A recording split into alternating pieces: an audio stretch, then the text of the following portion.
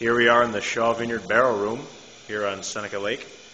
This is where all the red wines see oak, minimum of 2 years, all the way up to 36 months. Got lots and lots of barrels.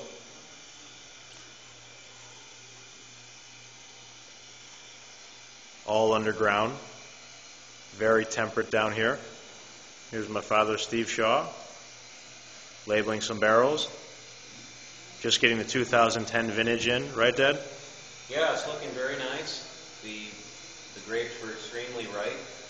Good flavor is the main thing, but they just happen to be high in bricks, so we're going to have a little higher than usual alcohol level, but I think the wines are tasting quite delicious right now, and we'll get the malolactic going and see how it turns out. But I'm very optimistic.